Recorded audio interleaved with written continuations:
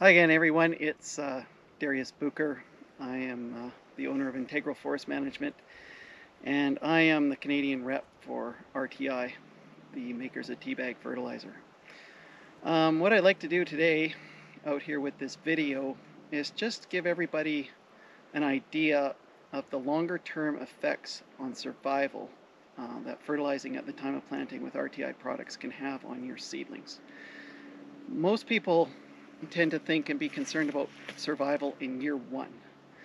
But right now in the area that I'm standing in, the interior Douglas fir, these are extremely challenging dry sites, and even if you get through the first growing season and you manage to get a tree through it and it's alive, that does not mean in any way, shape, or form that it has the vigor and the strength that it needs to be able to get through the longer term. This year was the ultimate test. It's 2021, it's September 2nd. We're roughly 2 months after the heat dome passed through. The ridge that I'm standing on right now would have been 40 to 45 degrees Celsius, maybe even more with the radiant heat coming off of the ground. So if there was ever a set of trees that would be tested as far as survival is concerned in the second year after planting, and had been fertilized at the time of planting, these are them. So just a brief overview of this site. This site is actually in the McClure fire.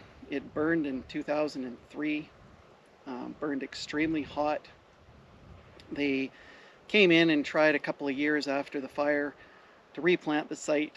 You don't see much standing timber now, but there was scattered blackened dead trees on this site, and they just raw planted it as is. That didn't work out very well. So in 2019, there was some Forest for Tomorrow money made available for this site. They came in, they excavator mounded the site. The whole purpose of doing the excavator mounding was not just to clear away the brush, but it was also to create a spot that was shaded, that the seedlings could be protected from the direct sunlight as they were establishing. The other benefit of making little mini mounds is the fact that when you're digging a hole, you give a nice low spot to plant the tree in. And of course that spot is going to collect water. And nothing is going to make the difference on these sites more than having water available. So that's what was done. In the fall of 2019, the spring of 2020, they came in, they planted this site. They used RTI teabag fertilizer. It would have been the 10-gram Chilcotin-paks 1757. 2020 was an awesome year. We got lots of rain. That certainly helped the seedlings benefit from the fertilizer. But part and parcel to that was the selection of the planting site. This was done optimally, in my opinion. They picked the lowest spot. They found a spot that was closest to the south edge of the screef, so they had full protection from the sun.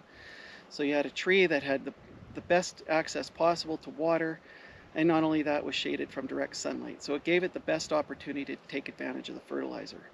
And these seedlings certainly did, and I have pictures from the fall of 2020 that I will add to this video so you can take a look to see what things look like. But as a result of the strength and the vigor that these trees picked up from the fertilizer, in addition to optimal planting, they were able, for the most part, to take on the challenges that were presented by the heat dome in June of 2021. Although not everything survived, I would say this site looked great, considering what happened. If these trees had not been fertilized and they were allowed to be what you would normally see in an interior Douglas fir stand, and they would be quite wispy, maybe even yellow, really quite light, wispy kind of leaders, I don't think that you would end up with the same result. So at any rate, I'm going to go over this site and just show you a few trees and show you why it's important to fertilize at the time of planting and how it can help you survive, not just year one, but year two and beyond.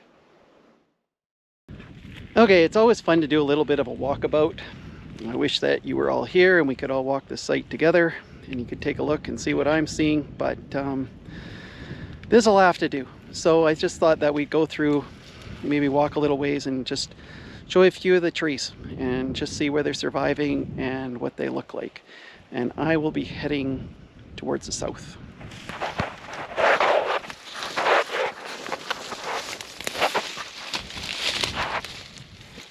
So here's the Douglas fir again. Excellent positioning right down in the bottom of the hole. It was nicely shaded, but I mean, you can't complain about that. If you had any Douglas fir, even on a wet year, forget about heat domes and everything like that. I don't think there's anybody who wouldn't take that tree.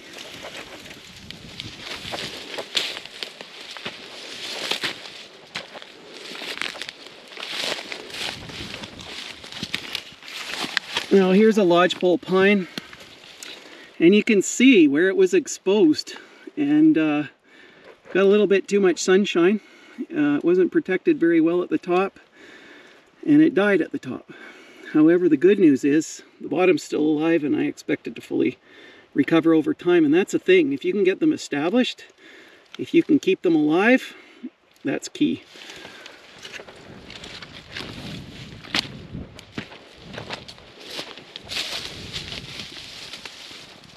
Here's another Douglas fir. You can see even that brush. You know, if the tree's got a nice bare spot, you know, a nice little opening around it, and it's got some brush in front of it, boy, that can sure come in handy for throwing shade during the summer, and it can actually be a benefit. However, once again, it's got to be able to grow fast enough so that when that brush starts to take over that space, that it's able to compete and get atop of it.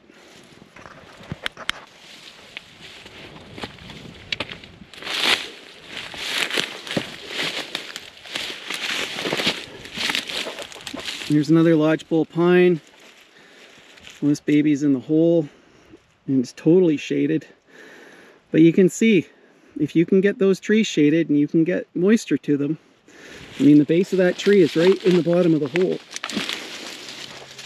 You can see what things can look like, what the potential is. It's awesome. I could just keep on going.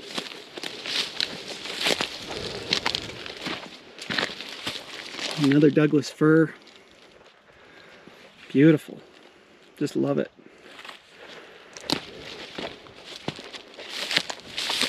Here's another fir. Excellent. This one lost its top. It appears to me that the sun was direct enough and it was just a little bit soft in its leader when the full-on heat dome hit, but you can see anywhere shaded, it's alive. And this tree has a very good opportunity to be able to recover.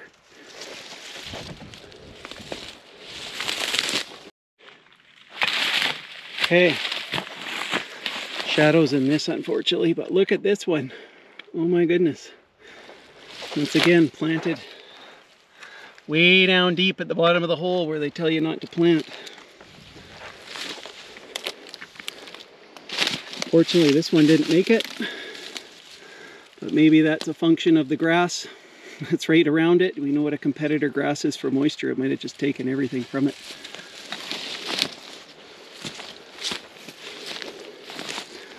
This one also impacted by the heat on the one side where it wasn't shaded, but overall we got a really good tree and it's going to recover. I'm excited about that. Here's another one. As you can see, I'm not really having a hard time here finding trees. And you would expect that a site on a ridge like this one, once again, we're fully exposed to the south. You can only imagine how hot it got during the daytime. You'd expect this whole place to be dead. But although there was like not everything survived, and there was areas up on the ridge that certainly had higher mortality. This is amazing what I'm finding here today. But once again, without the vigor and the strength of the nutrients provided by the fertilizer, I don't think this would be the case. Now here's a Douglas fir. Here's an example of what a lot of Douglas fir look like on this site. This is pretty exciting considering how difficult Douglas fir can be to regenerate in the IDF, but if the fertilizer is able to get into the seedling and it's able to take advantage of it because it has a good microsite, this is my expectation. This is what you can see, and as a result, I would expect that good things are going to happen with this block over the longer term. Now, of course, part of the reason that the seedling was able to benefit from the fertilizer, of course, is site prep. And I'd just like to quickly go over what is it we're trying to accomplish with site prep when we're out here. Now, first and foremost, as I was talking about, if you just pan around the site, yep, you can see there's a lot of brush here. And as a result of all this competition, if you were just to raw plant this site and expect trees to try and grow through this stuff, it would be a pretty hard time for them to do that. You would end up with the same result as they started with when they raw planted it the first time. So that's the first reason why we'd site prep. The second reason is to loosen the soil. Now, if you can loosen the soil, even the bottom of the hole, even though it's much denser down here, it still gets a bit of loosening from the teeth of the bucket of the excavator. Loosening the soil does a number of things.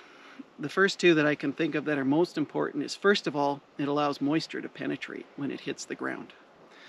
The second thing is that because it's looser, it allows roots to be able to extend out, and it allows your trees to be able to develop its root system. Those are two very key important things to having a successful seedling on this site. Now, of course, in this situation in the IDF, because it's so hot and dry, as I explained before, this rock here and the edge of this screef provided shade to this seedling during its initial year of establishment. This is a critical time period.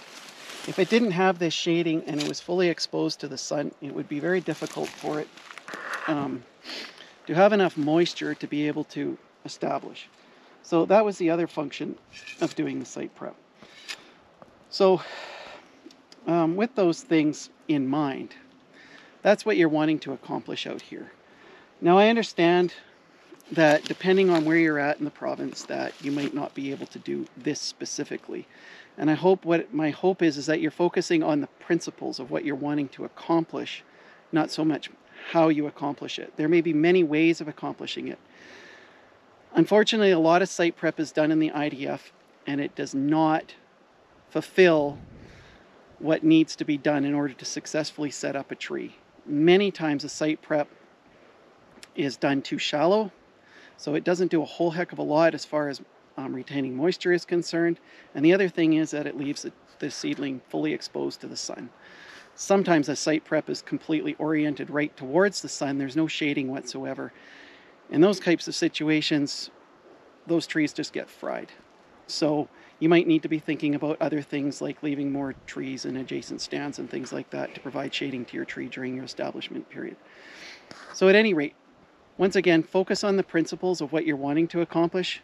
You're wanting to eliminate the competing vegetation, which competes with your tree for moisture and nutrients.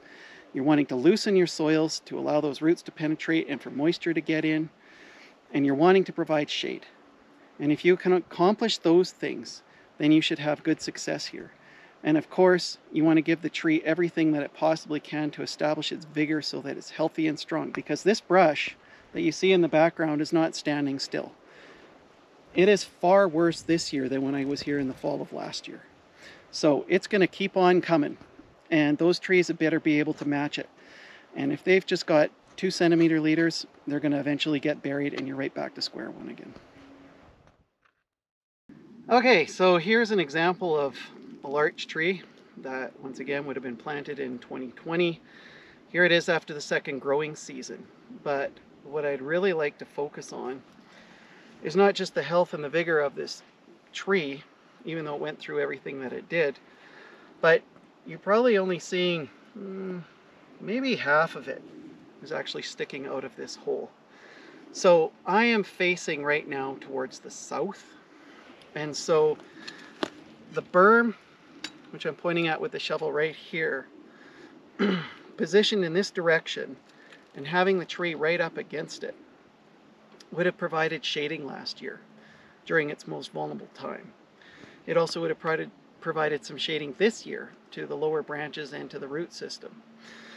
The other thing that I like about this tree, you can come in closer,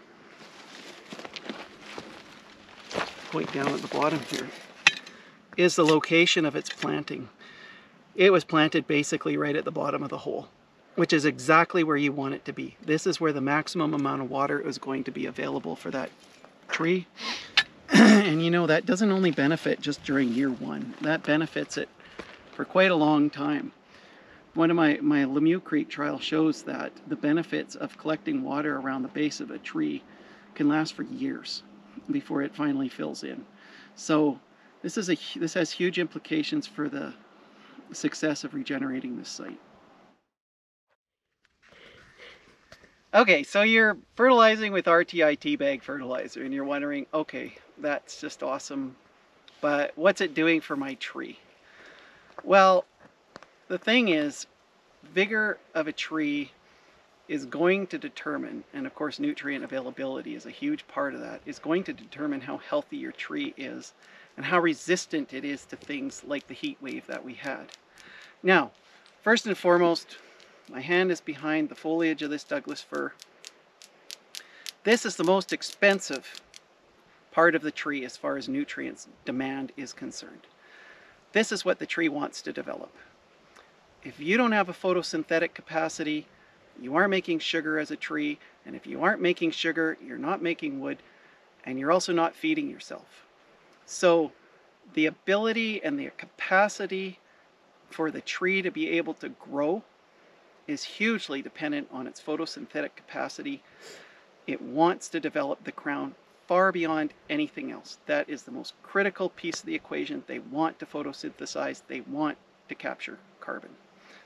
End of story. So that's the most nutrient demanding part of the tree. But part and parcel to that, and second to it, would be the root system, and the fine roots in particular. Now these are roots that are some defined as less than 2 millimeters in diameter, but that's where the action happens.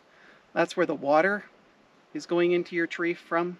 It's where the nutrients are pulled up from. It's not the big, thick, woody roots that you tend to see when you're digging up seedlings. A lot of these roots fall off when you pull the tree out of the ground.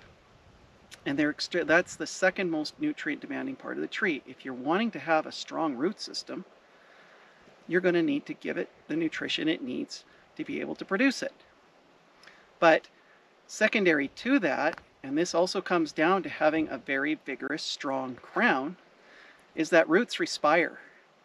If they don't have any sugar, they don't have any food, they're not going anywhere. So if you have this great, big, gigantic root system, but you have no crown, you have no way of feeding it. So in order to have the strong root system that these trees need to be able to pull and draw water and nutrients out of these difficult sites, you're going to need a big crown, and you're going to need a healthy, strong root system. So those are two of the things. The other thing is thinking about the other side, and this is often not talked about, is the qualitative part of the seedling. And that would be the part that would resist disease and stress from environmental impacts like frost, drought, those kinds of things. Now, in order to do that, I mean, one of the things for this heat dome, of course, would be the ability of these seedlings to produce thick, waxy cuticles and compounds within themselves that are going to be able to help them be strong enough to resist these kinds of impacts. This is expensive stuff. And as far as the priority goes, the tree's going to be taken care of photosynthesis and root development and a whole bunch of other things before it ever even thinks about defense, because it's so expensive. It gets put off to the back.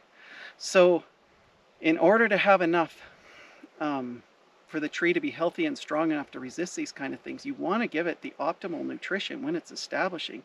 There is no more critical time. You can't come in and treat these trees with nitrogen 13 years and expect the same effect as you're going to get with a full suite of nutrients at the time of planting. The time to establish a tree, the time to build its strength, is right at the very beginning, and to lay a good foundation. So that's why it's important. That's why you want to fertilize at the time of planting. Once again, not just thinking about survival in year one, because we know that in the IDF you might have good survival in year one, but trees drop out, and by the time you get to free growing, there's hardly anything left. in many cases. To avoid that from happening, you need a strong, healthy, vigorous tree that's going to make it for the long term. So we're thinking survival year 2 and beyond. One of the things that I've heard a lot over the years, and people wonder whether it makes sense to fertilize on a dry site or not. And of course I've gone over some of the trees and how great they look, and they were able to take advantage of the fertilizer. But a lot of times results for people are quite mixed. Now, to try and put things in perspective, let's say you were crazy enough to try and put a garden up here and you wanted to plant some tomatoes. What are the chances that you would just take that tomato and stab it into the ground and fertilize it and expect a really nice looking tomato plant full of tomatoes when you came back in late August? What are the chances of that happening with all this grass and competing vegetation, dense soils? What are the chances of that happening? They're not very good. Now, if the one variable that you took a look at was, well, I fertilized it, so obviously the fertilizer doesn't work. I fertilized a tomato, I went to the garden center, they told me if you fertilize these tomatoes, tomatoes love fertilizer, you fertilize them, you're going to have amazing tomatoes. But you treated it as I just described. Would you expect the fertilizer to be the problem? Of course not. And it's not any different with seedlings. Tree seedlings are the same as any other plant. How you treat them, the first and most important thing is the microsite that you give them. That has got to be the foundation. Anything that you do above and beyond that is building upon that foundation. If you don't have a good foundation, you can't expect anything that you build upon it to be very successful.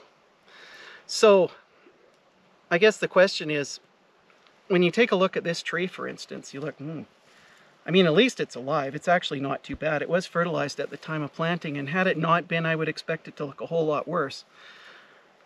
However, compared to some of the other trees that I was showing, and I'll just give another example. Okay, so here's a tree. It's just a few meters away, a few short meters away from the one that was raw planted in a site prep site. And just take a look at the difference. Leader length, needle length, caliper, just overall robustness and health of the seedling. Just because it was put in a microsite where it could access water and had some shading and wasn't having to force to deal with the grass. Okay, so as you can see, this seedling doesn't look as good as the other one, and it's simply a function of not the fact that they were both fertilized, but one of them was put in a favorable microsite and one was not. Now, in order to have the best chances of success, do you have to site prep every time? Not necessarily. If you can raw plant a site and it has adequate moisture, you can put it behind a stump or a log and you can get some shading, protection from the competing vegetation, you can have an excellent result too. But the bottom line is, to the degree that your microsite meets the needs of the seedling, as far as protecting it from competition and providing moisture, is going to dictate the response that you're going to get from that seedling with regards to the fertilizer.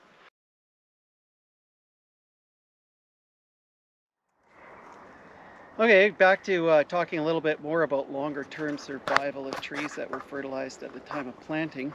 I'm now standing on a site just a little ways down the road. It's got a bit of a southeast aspect to it, but it still gets a lot of good heat in the afternoon sun. This site is also in the McClure fire. It was planted, well, let's see, 2 years after the fire, just raw planted after harvesting, after salvage harvesting. And the result wasn't very good. We waited it out for a number of years. We fill planted it a time or two, trying to get trees back in, but that wasn't working. So finally, this one would have been in 2018. They would have site prepped it in the fall. Done the same thing, made the same mini mounds that were done on the previous site that I had just shown you. And they came in the following spring, in the spring of 2019, and they fertilized at the time of planting once again with our 10-gram Chilcotin-paks. So One thing I'd like to mention about the spring of 2019, and I imagine most of you are not going to remember it, because 2019 was not really known as a dry summer in the southern interior. However, when these trees were planted would have been the end of April, beginning of May, and the first couple of weeks of May in 2019 were extremely hot. It was like summer got turned on right away. We were talking in the low 30s. Definitely major vapor pressure deficits around the seedlings as they're trying to flush. But once again, these seedlings were planted in the bottom of the hole, up against the screef, totally protected in the shade, and the result speaks for itself. Now here it is 3 years later, and we still have what I would consider to be a stock stand, with the trees looking not too bad.